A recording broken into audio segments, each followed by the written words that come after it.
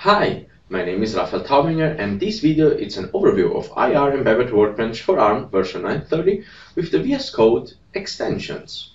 The version 9.30 added various interesting features like displayed on the screen, from new cores to dark mode, new devices, and really exciting, the VS Code extensions. So let's dig into each of the items to explore on what it means.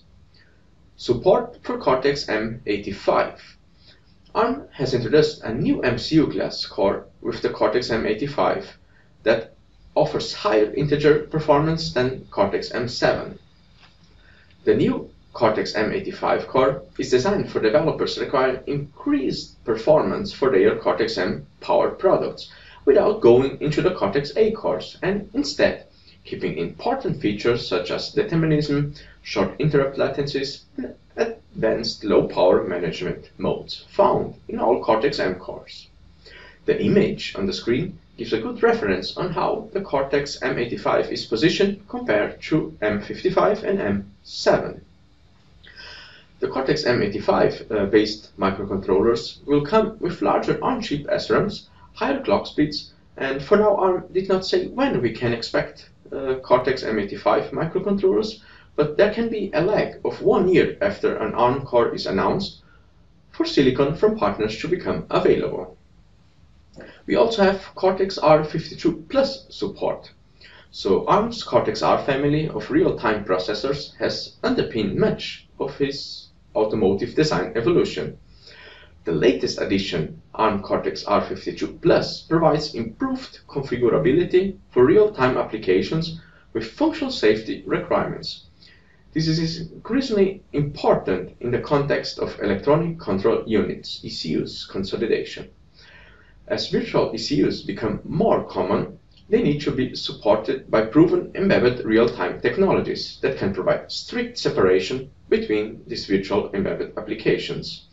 As with Cortex-R52, Cortex-R52 Plus will independently be accessed and certified for ISO 26262 up to ASIL D, as well for IEC 61508 SIL 3 for the avoidance of systematic failures and coverage of random hardware faults. Additionally, Arm Cortex-M custom instruction support. Arm custom instructions are a standard feature of the Arm V.8.M architecture, which is optimized for cost and power-sensitive microcontrollers for embedded and IoT applications. Arm custom instructions are currently available for the Cortex-M33, M55 processors, and will also be available for M85 this year. A custom instruction directive can be used with inline assembler in applications written in C or C++. In combination with an inline function, you can create an intrinsic-like function to use custom architecture extensions.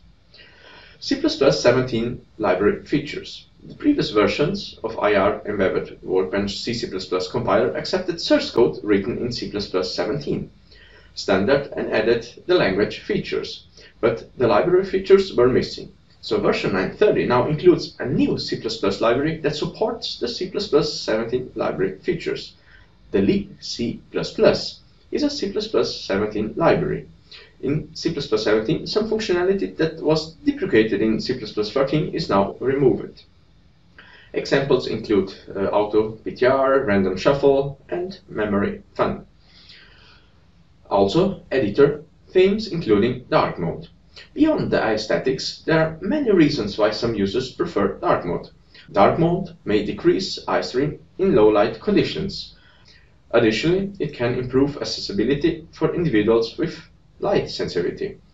You can try it by yourself, but here on the screen you can see a comparison from the standard versus the dark mode in the IDE. Additionally, also gray out for inactive code.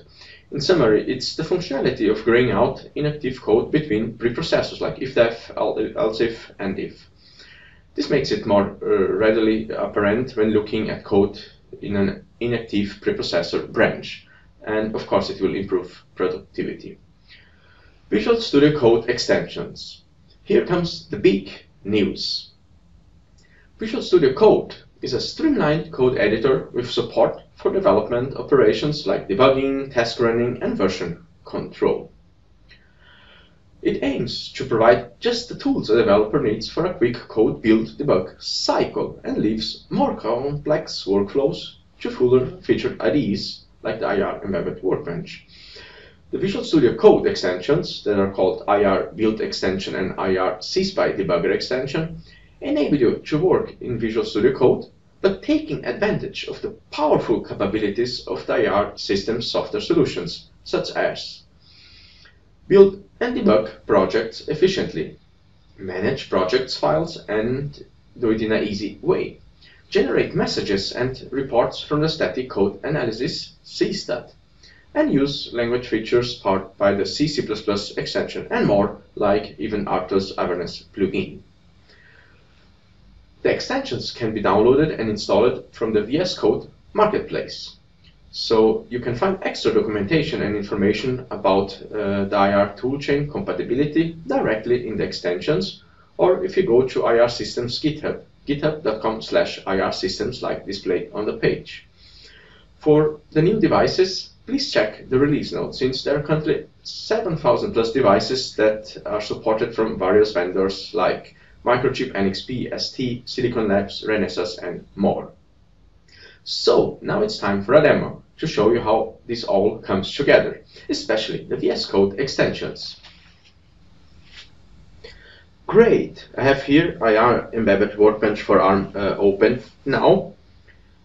And the first step is to have a look here on the information center. It's mainly where we have additional information available, from user guides to example projects.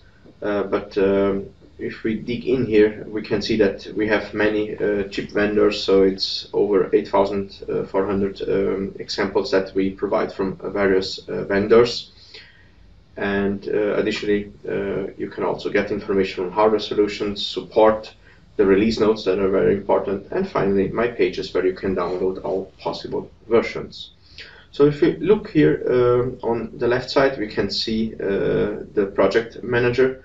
So by accessing here the options, we will see that first IAR Embedded Workbench supports all ARM cores, starting from the legacy ones and moving to the most recent ones like Cortex-R52 Plus and M85. It's here in the list.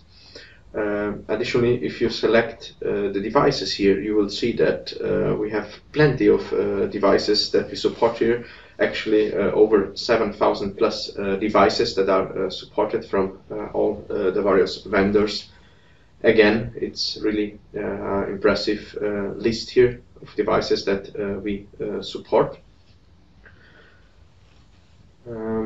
Additionally, if we look here on the compiler, there are various optimization levels that can be used from medium, high, and then of course balanced size, speed, depending on what you need in your application.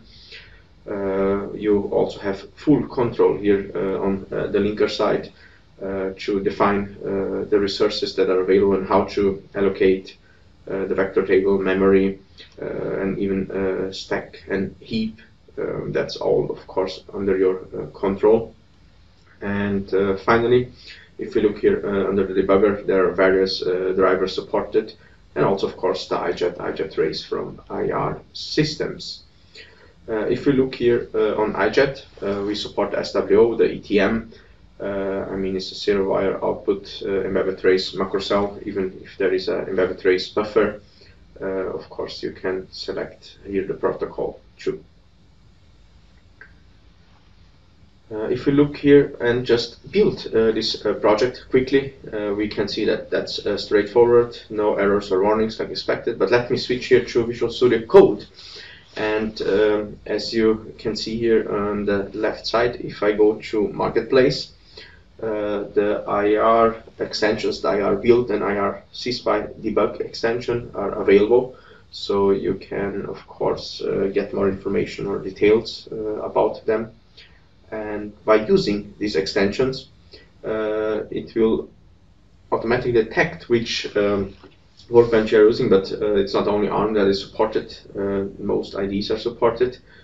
And what we need to do here, we can open a project created on IAR Embedded Workbench. So if we select that folder, Visual Studio Code will mainly open this project, and from here it will be straightforward. We can mainly build this project. I mean, there are a few tasks that are available: build, clean, and so on.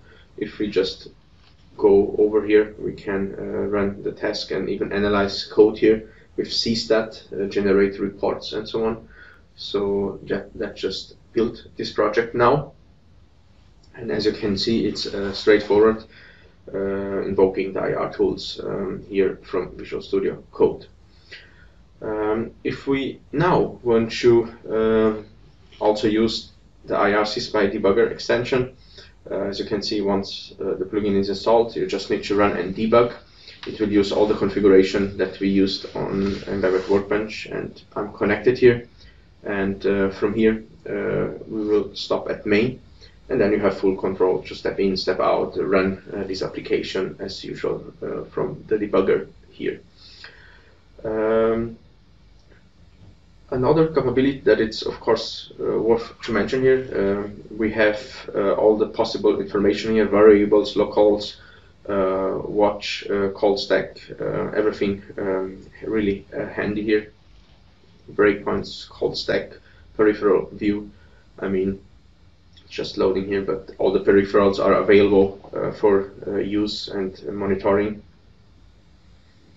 And if you look here, we can mainly just quickly stop this, and it's very handy that you can actually invoke here IAR Embedded Workbench from VS Code.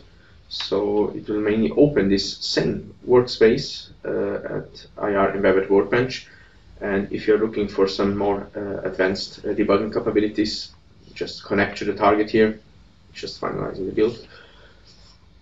And once the download is completed, we will land here at main.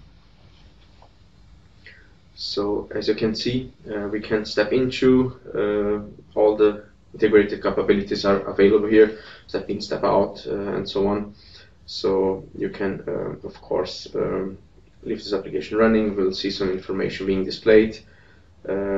There are some additional information that can be used here, like the terminal IO to print out information, but everything you need, it's under the view option here, from memory to locals, stack, code coverage, and even the fault exception viewer.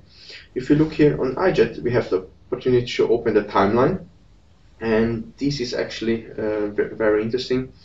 If this application runs for a while, we can have from one side the power consumption. If the power is provided to the board via the iJet, we can measure that and create some samples. We can also show you some interrupts that are being triggered here. There are also the ITM events, that is implementation from Cortex-M, so it's very efficient. So you can definitely get here full control of your application. You also have the function profiler showing you where you're spending most of the time when running your application. And as you can see, very handy and powerful. So